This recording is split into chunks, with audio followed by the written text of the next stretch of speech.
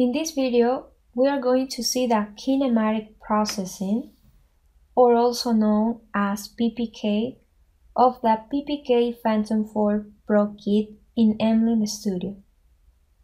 Let's go to the software.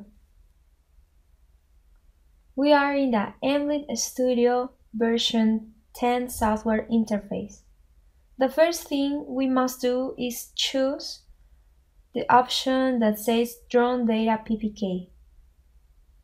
We are going to give a brief review of the data we have and the photographs in the same way. We go to the folder. This is the folder where, on the one hand, we have the GNSS data both from the base and from the rover, which is the Reach M2 module. And we also have the images captured with the Phantom 4 Pro aircraft. In total, we are talking about 133 images, but let us highlight that these two here, the first two images, are the ones that are made as a test to verify that the photo sensor is working properly. It is what we always recommend doing. Take about 2 images as a test, right? The rest of the photographs, starting from the number 85, are already photographs that correspond to the photogrammetric flight. Done. So, with this brief summary of the data, we are going to perform PPK processing and photo geotagging. So, in this option, Drawn Data PPK, we are going to check or choose the kinematic option. In this Drawn tab, we are going to insert the rover data, right? That is the Reach M2. So, we select here, and we go to find where the data is. In this case, we go to rover, and we have the data collected in native .uvx format. We open it, and Emlid Studio is automatically converting it to a RINEX format file. It asks me for an antenna height, and the antenna height, after installed, we are leaving this PPK Phantom 4 kit in a standard and unique weight at 0.17. So, here we choose the antenna model. In this case, we are talking about an M2. And I repeat, the installation of the antenna in the Phantom 4 has a height of 0.17 meters, that is 17 centimeters. We store. And now we have to insert the data of the base station. We click and we look for the base at a time. In base, we have our observation file. We choose and open. Done. So now Emlid Studio allows me to enter the precise coordinates of the base location. For this, we have to choose drop down and choose the latitude, longitude, height option in decimal format. We can choose the degrees, minutes, and seconds format as the decimal degrees option. I'll stick with this option, and we're going to insert the absolute coordinates of the base location. For that, we rely on this technical sheet that we have as the location of the base. This is the sheet which contains the relevant information of this point that is used as a base for the photogrammetric flight with Phantom 4 Pro with the PPK kit. So, here we have the relevant information. This point is located in the WGH84 datum reference system. These are the absolute coordinates in latitude, longitude, and WGH84 ellipsoidal height. So here I'm going to copy this latitude value. Let's go to Emlid Studio and paste here. I'm going to now copy the longitude and paste it here. Finally, I will copy the ellipsoidal height and paste here. Emlid Studio automatically recognizes the antenna model of the base. In this case, the antenna model is GMX Zenith 35 and the instrument height is 1.505. Indeed, they are the correct values for the base antenna model, and also the instrument height is appropriate. If we want to edit the height of the instrument, we can go to Edit and change that value. In this case, you are automatically importing it from the Rhinex header of the base point. With this information, we now have to insert the navigation data.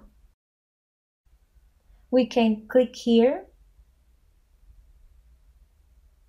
and automatically Emlid Studio imports the rover's navigation data. In this case, I transform it to Rhinex and the navigation data becomes .p, right? It's a mixed navigation data. So we can open again and voila. Now we are left to do a little configuration here in the Tools tab. To do this, we go to the bottom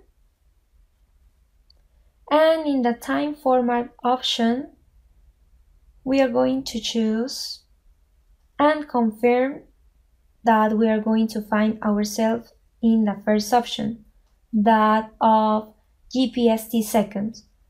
That way, our event interpolation software will receive it properly.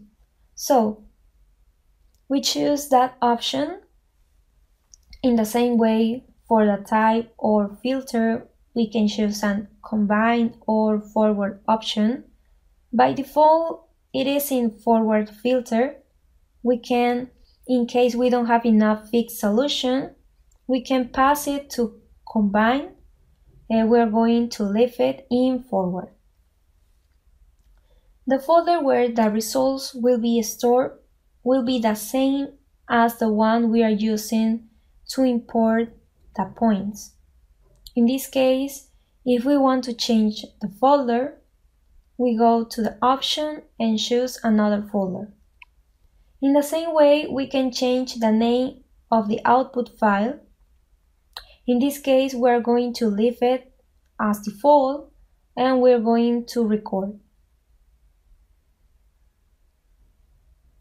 Fill all this data. We will start the processing by clicking on Process.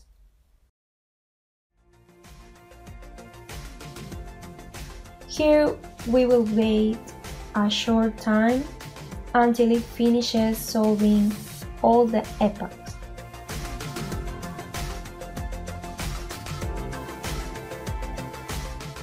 Done. Then Emlid Studio has finished the kinematic processing, and as we can see it at the bottom, it tells me that we have a fixed percentage of 100%.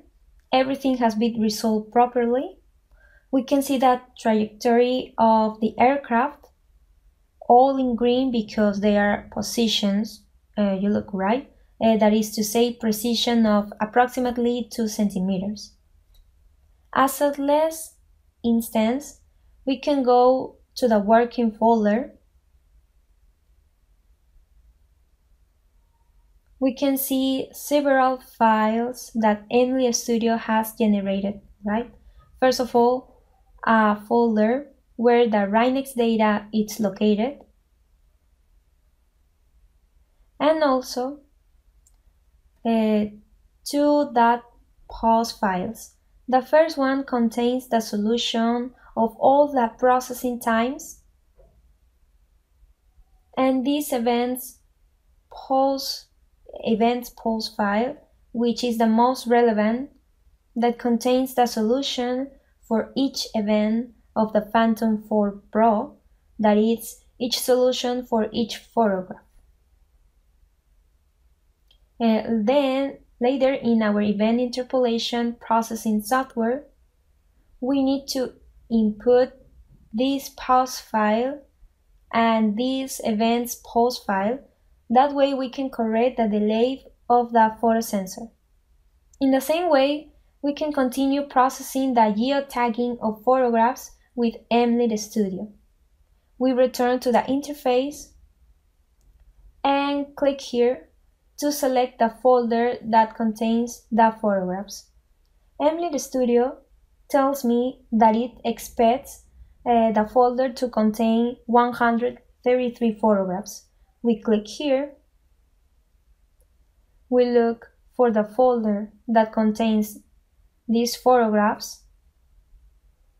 We enter images here, flight to, and we select Done. There's no observation. It means that the folder contains 133 photographs. We're going to leave this option deactivated here, and we proceed to geotag the photographs. We wait a short time.